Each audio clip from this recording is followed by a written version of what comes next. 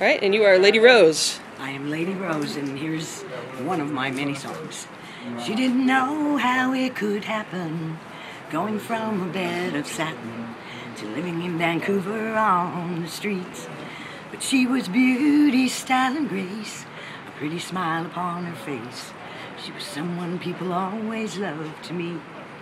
And she kept thinking that just maybe there will come a night to save me, shining armor riding on a great white steed. But she was down and out, time had left her with no doubt. There'd be no one there to help her feel the need. Then one day the darkness hit on the Interstate 5 bridge, as she looked into the waters deep and slow. And the angels all were singing, and the church bells all were ringing, as she fell into the waters down below. God holds a special place for the homeless, don't you know? That's lovely. And you wrote that yourself? I wrote that myself. I write a lot of poetry and music, and especially about street life. Right. What do you call that song? You know, I never actually named it. All right. Well, thank you very much. Thank you.